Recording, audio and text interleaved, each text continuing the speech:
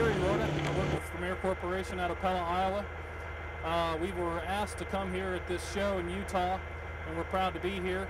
I represent Vermeer Corporation, which is based out of Pella, Iowa.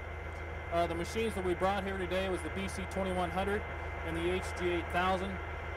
The BC2100 is our largest hand-fed chipper, and we also offer a great deal of machines underneath that. But for this application, the 2100 is good for, like I said, either hand-fed or mechanically fed, and it's all remote control operated. The machine behind me in the back is the HG8000. It's our largest horizontal grinder. The end feed is 71 inches wide. It goes to 72 inches at the drum.